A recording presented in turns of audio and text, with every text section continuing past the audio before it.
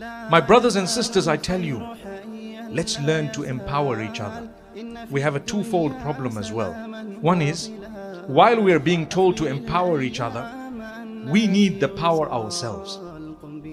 Because in many cases we're struggling with our own struggles. How am I going to give you help when I need help myself? I tell you what Allah teaches us. كَانَ اللَّهُ فِي عَوْنِ الْعَبْدِ مَا كَانَ الْعَبْدُ فِي عَوْنِ أَخِيهِ. Allah continues to help His slave for as long as that person is involved in helping another person.